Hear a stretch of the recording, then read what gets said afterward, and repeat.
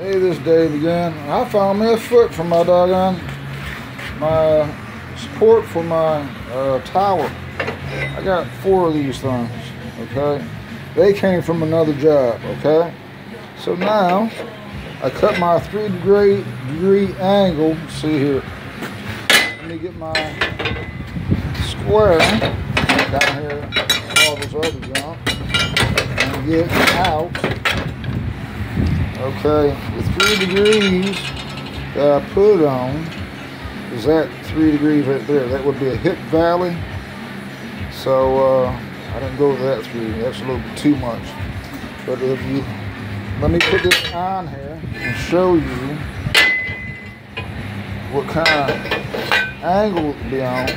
You see the angle on it. Alright, so I'll put it on there like that. You see it's crooked, it's supposed to be. But if you look at that, and then the angle of it,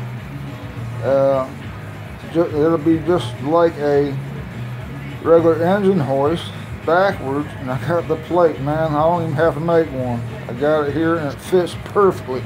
I mean, there's hardly any play in it, so all I got to do is put a shim on either side and weld it.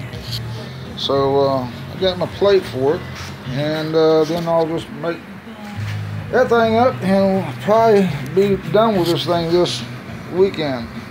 Hopefully, God letting it be. Thank you, God. Let me help me out with this thing. Adios, peoples.